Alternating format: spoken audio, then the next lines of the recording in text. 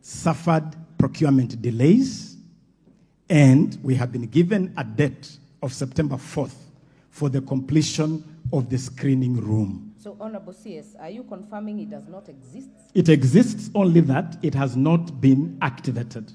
But the system exists, and the reason why I need to clarify this is that the moment you activate it, you will start sending content, but the content will not have a destination because the destination is still being put together. And that destination is what we call the Talent Screening Center at Kasarani, and I invite this Honorable House, they can visit Kasarani at the Kenya Academy of Sports and confirm that actually we are working round the clock to complete the screening room at the Kenya Academy of Sports in Kasarani. But the system is... Point of order from the Deputy Speaker. Cabinet Secretary is confirming that when the President launched something that was not ready, that is what we need to know. Because if it's not live to the public, then it was not necessary to launch it. So let's get a confirmation. He's saying it's under progress. So whatever was launched is something under construction. I think we need, that should come out clearly.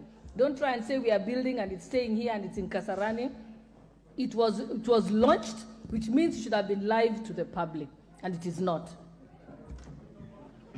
I know there are many interventions on this. Honorable CS, please save yourself what you see in the House, because the question the Deputy Speaker asked is whether what was launched in State House exists as it is as or not. And I think what I'm hearing from you is that it doesn't exist. Honorable Ochieng, I'll hear Honorable Ochieng, then I'll hear Honorable Fatuma. Honorable Speaker, I've sat here and listened pensively to my friend, the CS for Sports. And I can tell you for sure, from where I sit, that he's not in charge. Because he's kept passing the buck to federation after federation. That on this Olympics, it's the Olympics committee that is in charge. On football, it is the Football Federation. It can't be that way. Honorable members, I want to ask my question. I want to ask my question. Yes, ask a question Speaker, on the same Talanta Hela, because I will open a few others as follow-up questions. No, Madam Speaker, I was going to ask also that I don't have to come back, if you allow me. Honorable members, we've already exhausted the 1 hour that the Speaker had intended for this question. I would request we let the CS finish, then I will give a few more interventions, and then we will go to the second part of the question, which actually now touches on aquatic, and we had a few members on the same. So the CS can finish. Honorable Cheng, you'll wind up, then I'll give the CS, and then we'll continue with the others later. What I wanted to know from the Minister is what he is doing as Minister to ensure that he takes back the charge of the Ministry and Sports Affairs in the country.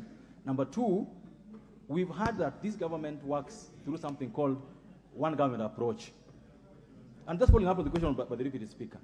Is it now the policy of government to keep launching things, because it's just not sports? You tell the President to go and launch things that are not ready, then you tell us that there was procurement challenges. Why didn't you wait for the procurement challenges to be sorted out first before you launch, Chair? Thank you so much. Cabinet Secretary, please make it precise. Thank you. I'll be very precise on this, Honorable Speaker. What I want to confirm is that the President launched a whole initiative. That initiative is called Talanta Hela.